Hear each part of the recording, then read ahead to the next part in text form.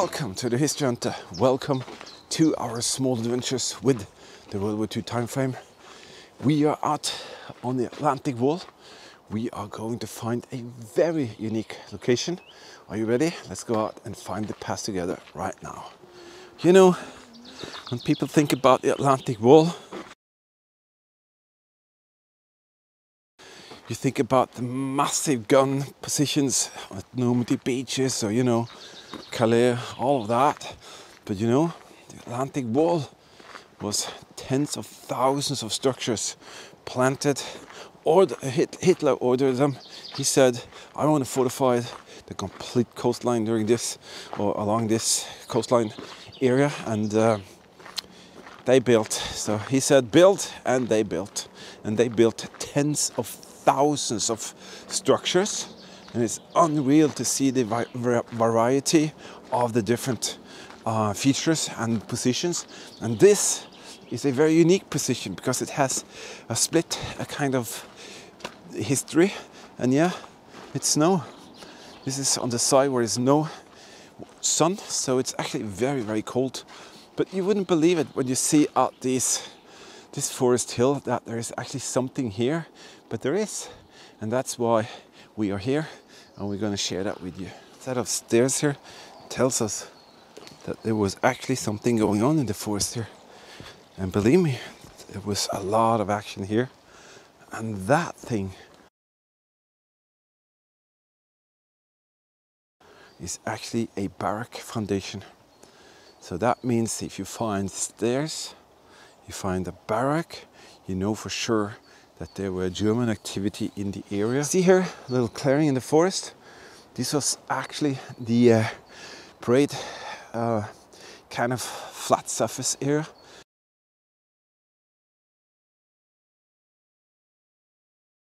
This is where they collected all the soldiers when they wanted to have a camp through and all of that. And you can see another very, very special foundation here. And there are tons of different features here. As I said, you just have to find them. And the barrack foundation is nothing else than a place where the soldiers could actually feel that they were home. It was their home away from home. And that's what you see here.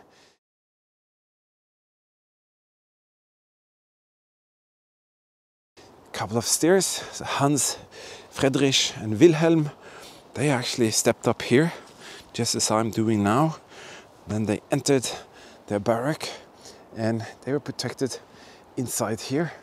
There were not that many trees during those days, much smaller trees, but this is their home away from home.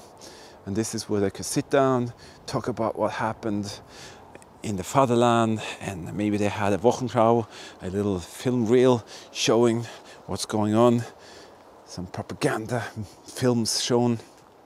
This, you can see, this is a part of the sewer system, which is here, and there are tons of other features here.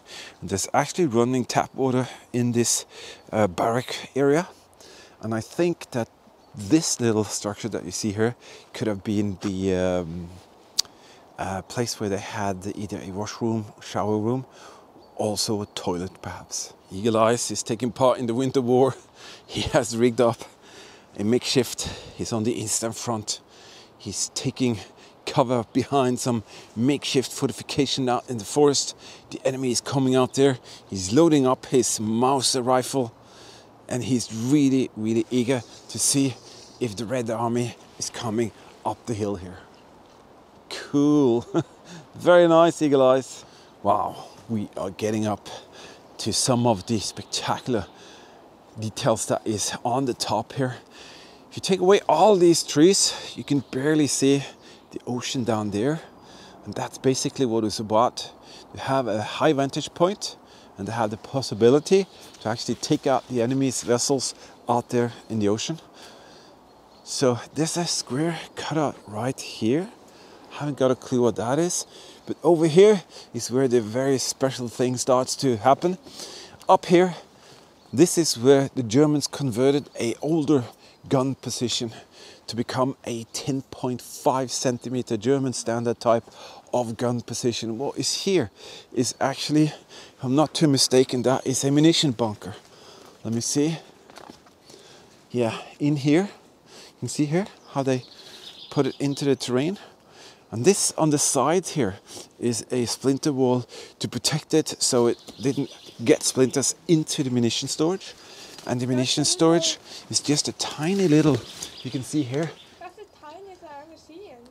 Yeah, it's a very small. And this is basically what is for, this is created from earlier time before the Germans came. But the Germans actually used it also as a munition storage. But if you have a look up there, you can suddenly see that there is more going on here. And that is basically the gun position where the Germans put a 10.5 centimeter. And do you remember, Eagle Eyes, how far can that fire? 12,000 meters. Yeah, and how many? 5 rounds in a minute. 12,000 meters and 5 rounds a minute. That's a good thing to remember.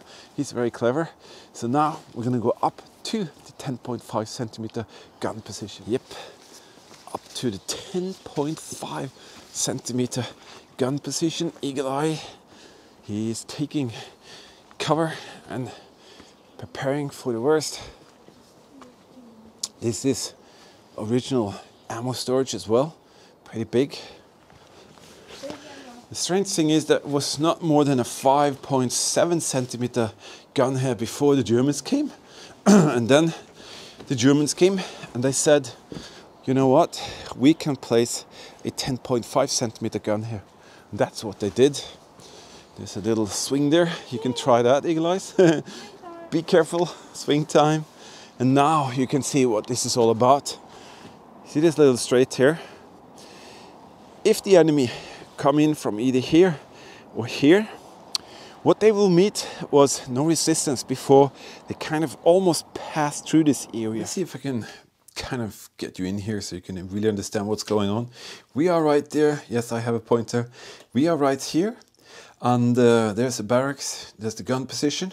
And this is a waterway where the German subs, like this one here, would have possibility to either come in from here or in here to a huge U-boat pen, which is there, illustrated by this wonderful little model. And this place worked in conjunction with a German position that was here. I think it's either here or here, the other one. And this one here had this high vantage point on top of the mountain. It has this gun position and it has kind of different features with a flak 20 millimeter. And there's a little thing on the bottom here at the harbor. We're going to see that later. But basically these locations are to protect the waterways where the German subs would go into the pen, because this is also the path that the Allied invasion could come, or any attacks from commandos, or even Allied subs coming in this way here. So that is basically what's going on. And then this position would start shelling them insanely much, and then the enemy would most likely turn back or try to go this way. But there are 2 other gun positions further out there. So there were 4 gun positions in a system that was prepared to make a little ambush tactical move to prevent the enemy to pass this area. So there's one there, there's one here, there's one over there, and there's one over there. So with these 4 forces, they were capable of taking out whatever vessel that could come this way. And this was also the control bunker for the minefield. Yeah, you heard right. There were dozens of huge sea mines on this crossing here, and this thing underneath us here, these guys in here, they took care of that. So they had this insane view. You can see it here, this crazy view, and by this view they had full control of what happened in this. This is like where 4 waterways are meeting in this kind of area here, and then when the mines were out here, they could decide which mines to activate or not. So pretty spectacular. Look at this thing here. It's been sealed off, but now it's open. That is gonna be awesome. Let's go down and see if we can check it out inside. It's just one room, but you know what? I want you to see it. Is it ready? Boom. Let me see. There we go. It's weird. One See that? room only. It's just brick wall, but I think that's the original beds that the soldiers used. They are actually still laying there. And it's just this tiny empty room with bricks. But that is amazing to see. Looks like it's water inside. Yeah, some water, some rocks, but that is the original bed systems that was here. And that is crazy to see. Let me show you. This is the control center for the mines. And then we have the Mannschaft bunker there. Heavy duty cast into the mountainside. We have the gun position further up there. We have 1, 2, 3, 4, 5. We have the Appellplatz right there. Wow. There is most certainly history here. And look at that. We have sunshine again. Oh my goodness, this is such a great place. And I'm so glad you're with us. Did you know that you can become a World War II History Hunter team member and the artifacts here could be passed on to you in this manner and fashion here by creating beautiful World War II dioramas and displays? You can be the future keeper of something very, very special by the history and the history hunting that we share together. Check out the link in the video description. You can click that and you can become a Patreon team member if you want to. Different kind of perks with for your eyes only videos, travel vlogs, restoration projects, all of that good stuff. And if you want to know more, check out the supporter videos in the beginning of each month. But now let's continue our little adventure. All right, so this is the mind control post, and that is spectacular. Look at that, it's heavy duty built, that's like 1 meter plus. And this is where both the Germans and the local military, they took advantage of this post here. Let's have a look at it from the front side. Yeah, there you can see that's the opening of the mind control and observation post. And that is rather spectacular because I'm going to show you this. This is the ocean line, and you can see the mountain on the other side that was fortified as well. And you can imagine how difficult it will be to be an Allied vessel coming in here. This is what it was all about, to protect the waterways here. And that's why the Germans were here. They found out that this position is highly sought after, and we have to remodel it. We have to do it the way we want it to be. And they did. And today, the only thing we can see is remnants of that activity. And we're very glad we can do that. There's the opening. Let me show you something here. Are these the cables that activates the mines? I think it is. Holy pancake. They go straight into the ocean. Are you freaking kidding me? Let me see. There is a ton of cables here. Look at that. 1, 2, 3, 4, 5, 6, 7, 8. Wow. Eagle eyes. This is interesting. These are the cables that the crew could activate to activate the mines that was out there in the ocean. This is so steep, absolutely crazy. You have to be careful, don't fall into the water. But look at that. That is very, very special history for you. So you have these heavy duty cables running down from the control center for the mines. I've never ever seen anything like that. So they are coming out from this position. Can you see that? Wow, that is just absolutely cool. And then coming in here, I'm gonna actually let you see as much as I can. So we have this room here. I guess eagle eyes could squeeze in here, but there's no point. It's just a couple of rooms. I think it has been open for a very long time and then suddenly they shut them. But can we see the cables? Are there any type of gear? Hope you can see that. I can't. The screen is, well, I can flip the screen. Give me a second here. I'll flip the screen and I can't see the cables. I can see a lot of rubble. But that is cool. So imagine these guys were in here and they were heavy duty protected by this thing here. And what they could do is that they could sit in here and they could watch the ocean line, and at the right given moment, who the heck put the cables down there? That's what I want to know. Holy cow, that means that somewhere down there, all of these cables, they are running down here into the terrain because it's not electricity feeding this this bunker. This is the actual actuating cables for the mine. I'm babbling, but I've never seen this before. I'm very fascinated by it. I want you to take really good part in this. You can learn from it, and what a cool experience this is. This is where we are. We have this little bunker, and you see cables coming down, and you can see this straight here is too wide. So we learned after that they actually had mines here and they had mines here. So you have the bunker, you have the cables, and I would assume they have cables going out here, and these mines would be held down, and the cables would be able to activate the different kind of mines here, and the same at this here. And remember the sub pen, where the huge sub pen was, that is in here. So this is the whole point of this position here, that is to be able to take out the enemy at no matter what cost. So you have first you have anti-aircraft guns to take out aircraft, then you had huger guns to take out vessels, and then you have minefields to take out vessels, and I guess even submarines. So this was very, very, very solid, and this is what it was all about. It was to protect that investment. Hitler was obsessed with his submarines, and he said we need to protect them at any cost, and this is the result of that. How cool is it to see that these details are still here, these cables in the ground? That is just amazing. All right, enough of that. Let's go back, because now I've learned a little bit more, and then I do really realize how powerful this how powerful this protective line of mines would have been.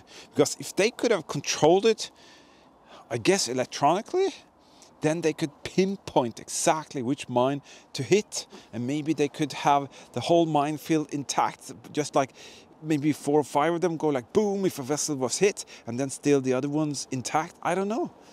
Holy cow, this is freaking interesting. But wow, would it be cool to go down there and check out where the cables comes out, but I guess not today. Oh, I'm loving this. Let's check out this thing from the top side. But look at that. That is a spectacular piece of war machine right there. Very, very glad we had the opportunity to share that with you. And you can see now it is really ugly here. The weather is pounding us with hail.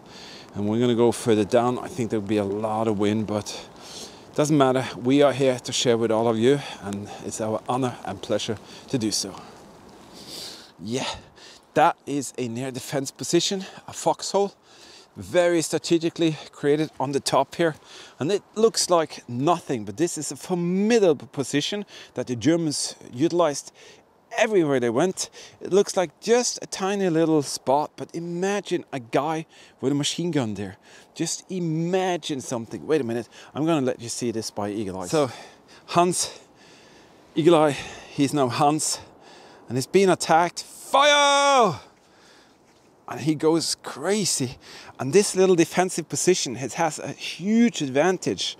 You see this? Eagle Eye, he now has the full overview of the area. There's no way the enemy can come up this mountainside, because if everybody knows this, if you have a high vantage point, well, guess what? You can fire down, but the enemy can't fire at you.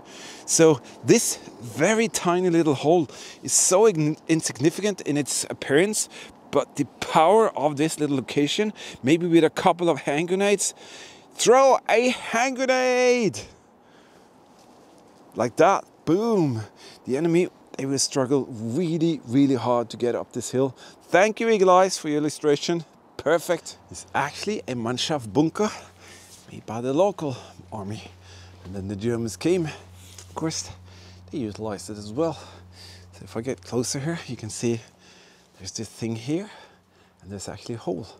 And I have this tiniest little flashlight that we just discovered we had. So I'm gonna use that flashlight, and we're gonna see what is in there. I'm guessing just a lot of nothing. Oh my Lord. Okay, I get it. This is where they have stacked the beds. All the bed frames for the fortress is here. And if you see here, that is all the spiky barbed wire fence poles. So they have actually been collected and put in here, and you can see all of that. I can see German barbed wire. Oh my goodness, so that's what they're using this for. You can see a couple of sinks on the side. But most important, look at that. That is, oh sorry, this flashlight doesn't like to be on for a very long time. I guess that's it. No more electricity in that. But you can see it. Original bed frames for the soldiers, and barbed wire piled up there. Amazing. So down here at the harbor, this was basically something that was built to take care of business, you could say, on this end.